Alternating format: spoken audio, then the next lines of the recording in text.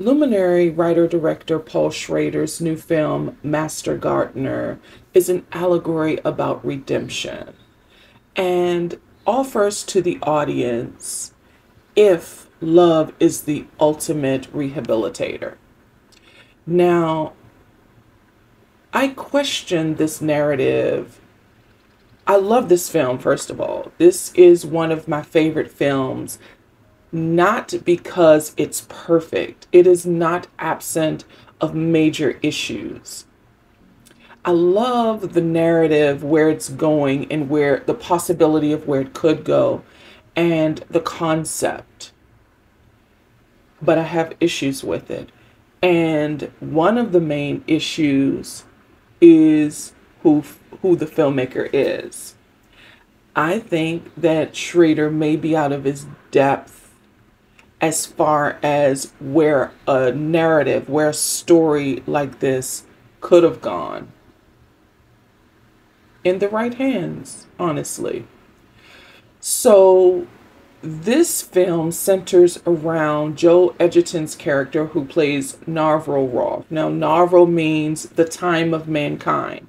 So the narrative becomes that this person is new, this person is redeemable. But then it goes on to present the characteristics, the inherent bias that this particular character has. Don't get me wrong.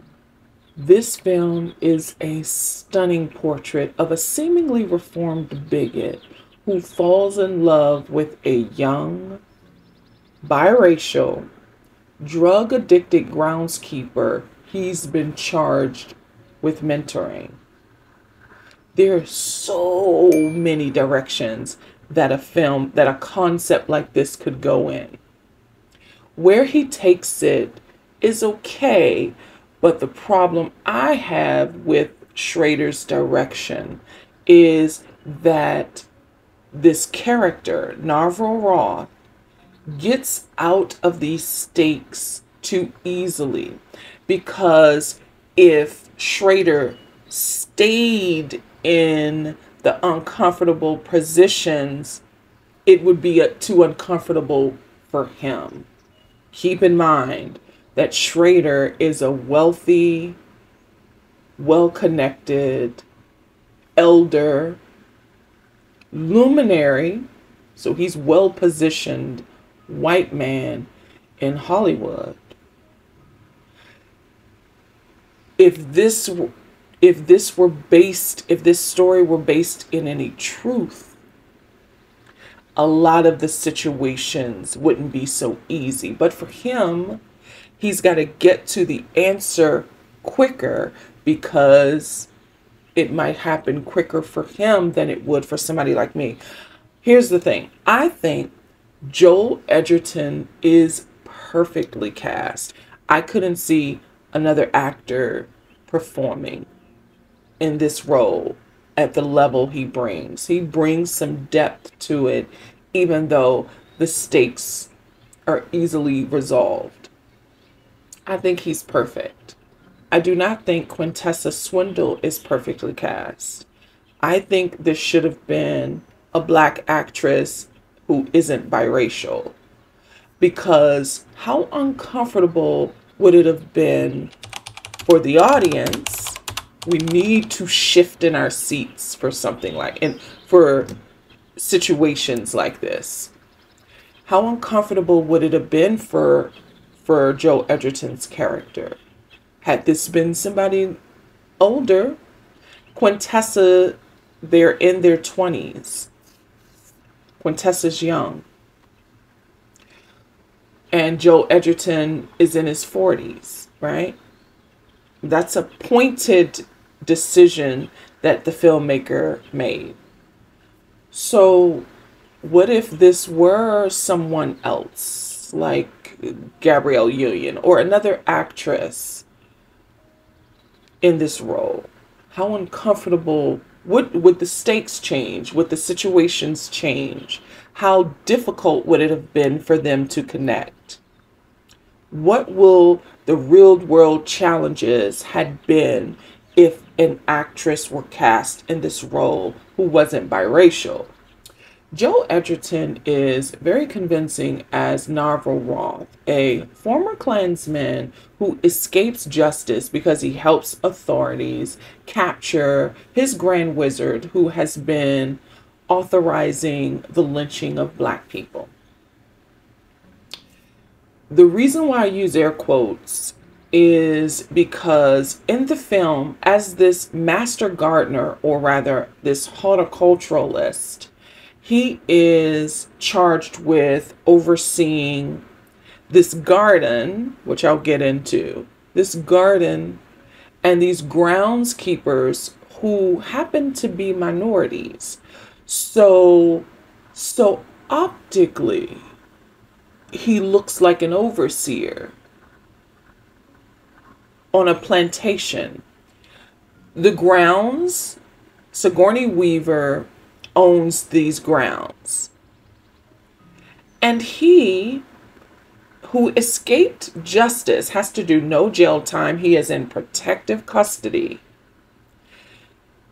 Has so much privilege after all of the crimes he has committed that he is charged with, he is basically a master.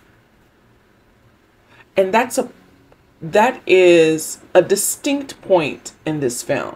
Sigourney Weaver plays Norma Haverhill. Now, she is the owner of this plantation and takes advantage of Narvel because he has nowhere to run.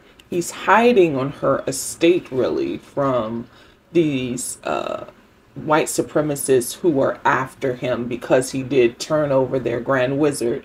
So she takes advantage of him sexually mostly and fetishizes his tattoos. She enjoys the fact that he is a white supremacist. I love how a slow burn, a slow build it is when the character of Narvel Roth is revealed. There is this jump scare, really, of Narvel removing his shirt and the audience seeing his tattoos. He is painted with, all of these neo-Nazi, white power, white supremacy tats all over his back. What's beautiful about this didactic film is how Schrader filmed it. I love the set design, this juxtaposition, how famish the grounds are. The characters are saying it's beautiful, but as the audience, we see the drought. And the lighting that the cinematographer uses, how lit it is. Now, of course, we know that to grow, you need light. The people, not all of the people, but the principal cast have dimmed lights. Narvel is trying to illuminate by teaching his apprentices about seeds and soil and irrigating love instead of hate. He's teaching these lessons, trying to find light, though he is still painted in, these Proud Boy white supremacy tattoos. He is trying to find some light, and I like that, how lit it is. I wonder how this film would have come across if it weren't as lit, because again, it's a drought. There are no flowers. Nothing's really blooming on this plantation. And again, he's charged with teaching these minorities, which really, that's insane.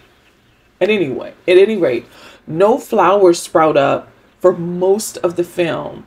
There's a section of the film where these beautiful buds sprout, not on Haverhill's land, but on a road trip that Narvel and Maya, played by Quintessa, on a road trip that they take, they see these flowers bloom after they have connected in a way that seems like, or I think what the narrative is that when this black woman and white supremacist man connect, then somehow the world blooms. And this is supposed to lead us to believe that they are somehow in love. There's so much subtext in this film that we have to come to the conclusion, we the audience, the viewer, has to come to the conclusion on our own. And I think based on our own experiences, and a lot of that is Schrader's strong hand as the filmmaker of the project. And the allegory becomes, who's redeemable? Is Narvel redeemable? He still has these tendencies, which we see in the continuation of the film. He still has these tendencies. So is he healed?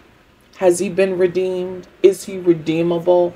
That is the continuous question posed in this film. Narvel is tilling this land. He is tilling this land. He is irrigating these people, these minorities.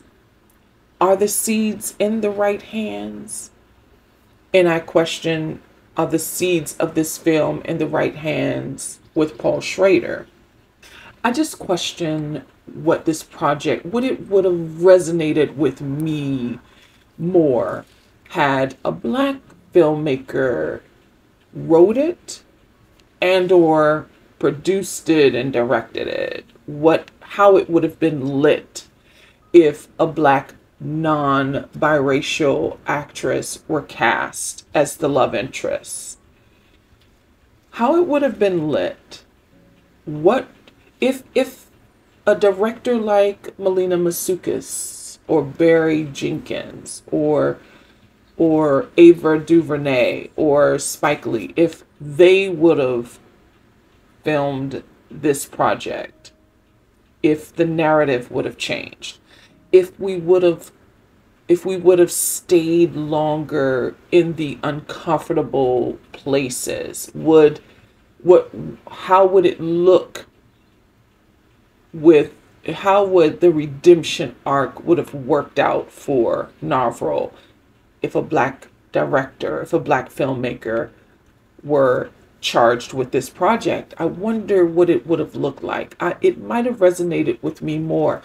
This, again, is one of my favorite films of the year, not because it's absent of any major issues. I like what director Paul Schrader did. I just wonder if it would have been bigger and better and more meaningful, and what the ending might have been. Because this ending, it gets to a place of healing that seems unrealistic in the real world. I get the narrative he is presenting to the viewer, but it felt disconnected in a way because it was filmed by someone in Paul Schrader's position, the way he is positioned in the world. I think he is disconnected in how this would feel in the real world, basically. But at any rate, this is 100% worth seeing. Master Gardener is a fantastic film. One of my favorites of 2023. I believe it's in limited release right now, so it might be difficult to see in the theater. But the moment it is released digitally, the moment it is streamed, I petition you to watch it. And I'd love to know how you feel about how do you gravitate towards this project. It's a slow burn. It does take time, but there's so much to chew on in this film, and I'd love to know your thoughts. And I want to see it again and see if what I'm feeling changes. So I will likely see this again, and maybe I'll revisit this with more thoughts. But at any rate, Master Gardener is in limited release now. If it is playing in a theater near you, give it a chance.